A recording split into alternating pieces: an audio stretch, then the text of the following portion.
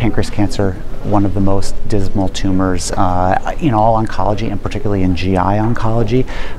What we have discovered over the years is that really our only option to control disease once it's spread outside of the pancreas, which is 80% of people when they present, is to use big-time multi-agent chemotherapies that are toxic, and that is, what's challenging about that is you're already taking someone who's often very sick from a disease, and to be able to extend their life by sometimes 6 to 8 months, you're giving them very toxic chemotherapies, and so that that's not necessarily something that's attractive to a patient. They want extended quality of life, they want extended disease-free survival, and they want quality of life. They want to have both.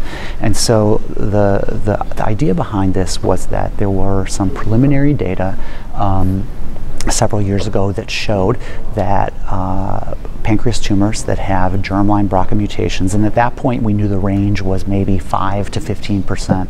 We knew that those tumors were sort of responded differently than the other pancreas tumors. They seem to be especially quite sensitive to platinum-based agents. So Talia Golan, who's the senior author on the study, had a paper in JCO that had shown that platinum agents were great in this subgroup of these pancreas cancers.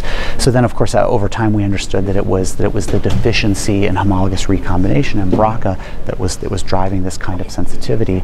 So then, when the PARP inhibitor class of agents was developed, naturally this became something. I think a lot of people at first looked at pancreas cancer and they said, "There's no way an oral agent will ever be able to control this disease if FOLFIRINOX, can only extend disease-free survival, or I should say, can only hold disease off, progression-free survival, by a few months. How is this oral agent going to ever do this?" And so I think that was the real gamble here. Is I think there were a lot of naysayers who felt that this probably wouldn't work.